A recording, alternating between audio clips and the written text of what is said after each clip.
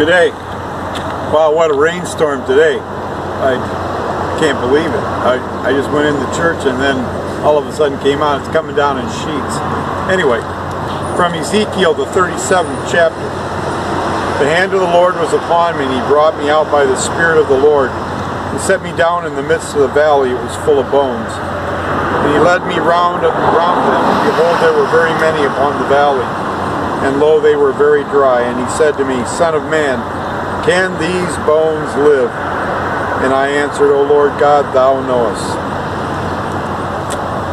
Have you felt like that? I mean, like you're just down to skin and bones.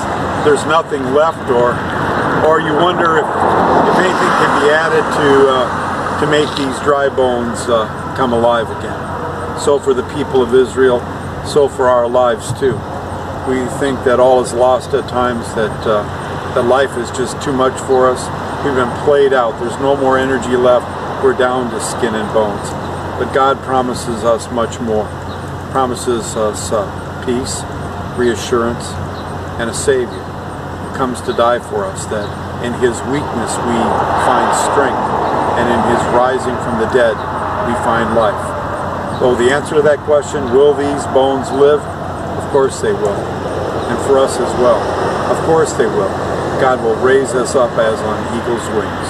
Shall we pray? O God of life, take us out of the valley of the dry bones and breathe life into us. Let your Spirit empower us for new life in your name. And amid all the uncertainties of life, make us sure about one thing, that you are beside us. In fact, you are leading us. And now for all these things we ask through Jesus Christ our Lord. Amen. To take dry bones and give them life. My only advice tonight, don't take the elevator. Thanks for listening. Have a great day, and may God bless.